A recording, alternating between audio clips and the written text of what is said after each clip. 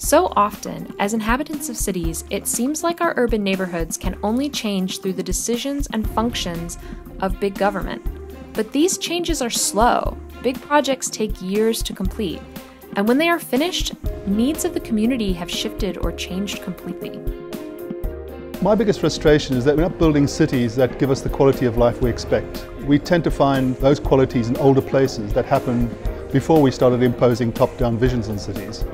So the biggest frustration I have is solutions tend to become big solutions to solving problems.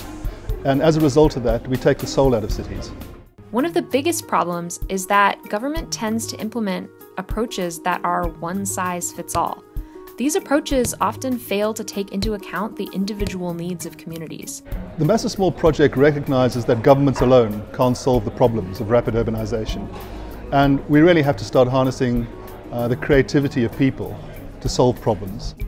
Massive Small is a methodology that relies on the small actions of many to make large changes. And it's being used by communities all over the world to improve their neighborhoods.